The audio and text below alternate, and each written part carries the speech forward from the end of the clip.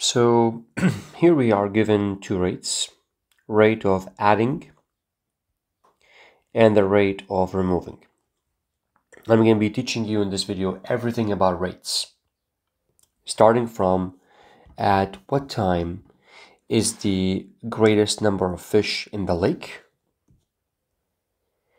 At time of 5 is the number of the fish increasing or decreasing.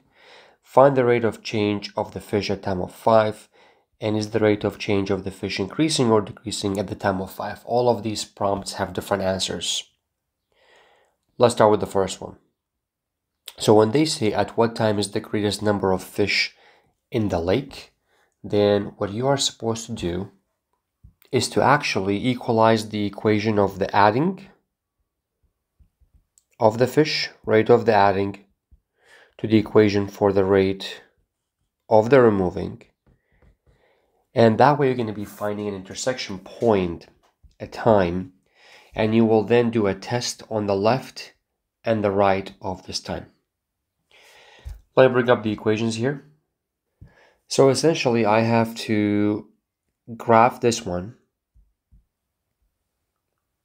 and graph the second equation and see where they intersect. In terms of F R Q, that would be saying ET is equal to LT, and you're going to be finding the time of the intersection. Let's go to Desmos for that. Now, of course, don't forget that the window has to be from 0 to 8. So in Desmos, I've already put the equations, but now I have to go to the spanner sign and click it and make my X ranging from 0 to an 8. And I'm going to see where they intersect. Of course, in the positive quadrant from 0 to 8, they'll be intersecting essentially at 6.203. Okay, they're intersecting at 6.203. Now, the rate of the adding is the function in red, and the rate of removing is the function in blue. So, what's happening here is that they're intersecting at this time point, and on the left of this time point, the red one is more, and the red one means adding. But on the right of this point, the blue one is more, and the blue one means removing the fish. So on the left of this point, the rate of adding minus the rate of removing is bigger than 0, because the rate of adding is bigger than the rate of removing. But on the right of this point, the rate of adding minus the rate of removing is less than 0, because the rate of removing is bigger. And so when this happens, when on the left of this point is positive, on the right of this point is negative, this will qualify this time point as the time for the greatest.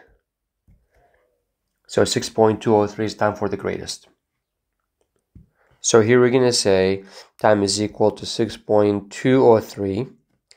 And how do we know? Because the rate of adding minus the rate of removing on the left of it is bigger than 0, but the rate of adding minus the rate of removing on the right of it is less than 0. Okay, so the time is going to be this for question 1, 6.203. Moving on to question 2, is the number of the fish increasing or decreasing at the time of 5? Then what you should do is you will take the E at the time of 5, minus it by the L of the time of 5, and see how much you get. If you get more than 0, it's increasing. But if you were to get less than 0, then it has to be decreasing. So let's see the numbers. Let's go back to Desmos. Now, to know my exact values at the X of 5, I would click on this sign. I would click on table for both functions. Okay, now when the X is 5, let's click on 5. The ET is equal to 27.5. And for this one here, let's find out how much that is at x of 5. It's 9.656. Okay, now I have my two values at the time of 5. All I have to do is minus them and see if my answer is more than 0 or less than 0. So now back here, if I were to minus them, I will do 27.5 minus 9.656. I'll get a number that's more than 0, so the answer is going to be increasing. Okay. Next up, what is the rate of change of the fish at the time of 5? This just means to do E of 5 minus L of 5, and you will find out how much that is. We already have the setup in the previous question.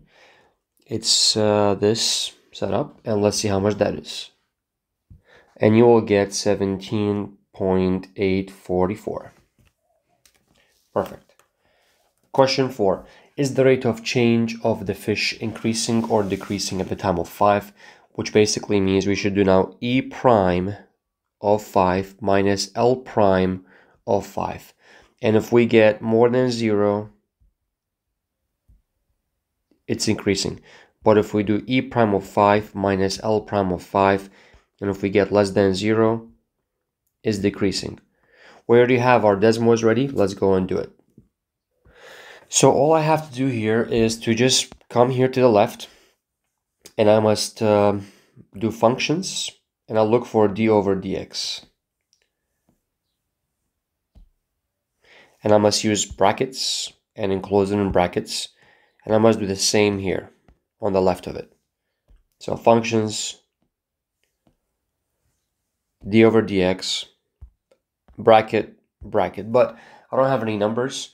So I must now, I'm looking for the difference between them at the time of 5. So I must go to this sign, and I must put a table and enter 5. And that will be negative 6.801 for the adding, for the E prime. For this one, do the same thing, put the table, enter 5. That will be 3.921. So going back here, I'll be basically having E prime of 5 is equal to negative 6.801, and L prime of 5 is equal to 3.921.